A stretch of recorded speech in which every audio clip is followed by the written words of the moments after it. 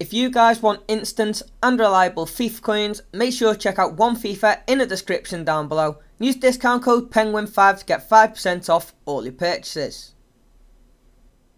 Alright guys, and welcome back to yet again another FIFA 15 hybrid squad builder. In today's video I've got again another 20k budget squad in a 4-5-1 formation.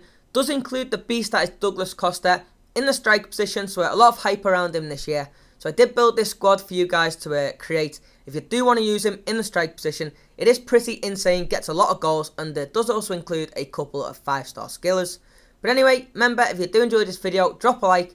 Let's see if we can get it to 50 likes, and also make sure you do subscribe for more FIFA 15 videos. But anyway, going straight into the squad, and firstly, in goal we've got Muslera.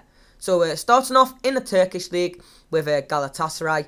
He is 82 rated and does have some incredible stats. Really is a very good goalkeeper this year. Probably one of the best I have used so far, in all fairness. And a very good player to start off the squad. And going into our right back, and here we've got Cedric. So already introduced a new league, which is the Portuguese league. He does play Sporting Lisbon, is also Portuguese nationality, which is crucial for chemistry purposes. A very solid player. And as for our first centre back, on the right hand side we've got Franco. So back in the Turkish league, this time playing for Besiktas. He has got a high defensive and low attacking, which is perfect for defenders in the centre back position.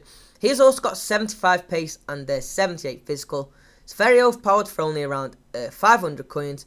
And as for his partner on the left hand side, we've got Gullum, again another player from Fenerbahce with a high defensive and low attacking work rates. As for our final defender on the left hand side, we've got Ansaldi. So again, introduced a new league, this time which is the Spanish league. He does play for Atletico Madrid as well, crucial for chemistry purposes, and he does have 84 pace and 75 defending. So moving up into our midfield, and firstly on the right hand side we've got Nani. So back in the Portuguese league, he has got high attacking and low defensive work rates, as well as 5-star skill moves and 84 pace and 86 dribbling. A very overpowered player this year, and does actually manage to get quite a few goals in this squad. Then as for our centre midfielder, the main man for chemistry purposes, we've got Felipe Melo. So Brazilian nationality, also playing in the Turkish league for Galatasaray, is a very solid player in this position with some very well balanced stats, also 86 physical as well. And as for our final wide midfielder of the squad, in the left midfield position, we've got Griezmann back in the Spanish league playing for Atletico Madrid. Does get a strong link for our left back, and he is probably one of my favourite wingers on this game.